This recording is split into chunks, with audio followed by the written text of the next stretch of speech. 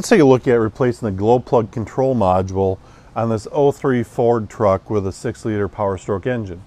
Now, the glow plug control module on this particular engine is located over here on the passenger side valve cover. Now, before replacing this, one of the things we might want to do is test the glow plugs themselves. They're a little difficult to get at. We've also got another video on how to test and how to replace your glow plugs. You might want to check that one out. But make sure that they're not shorted out or anything that might damage our new glow plug control module.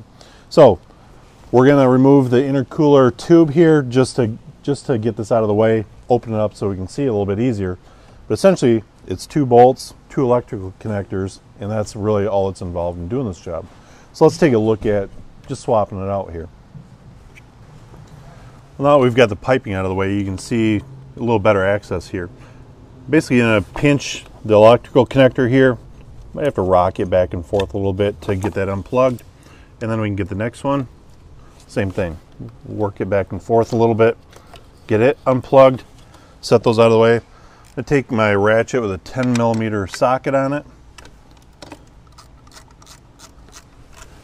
Get at the 2 hold down nuts here.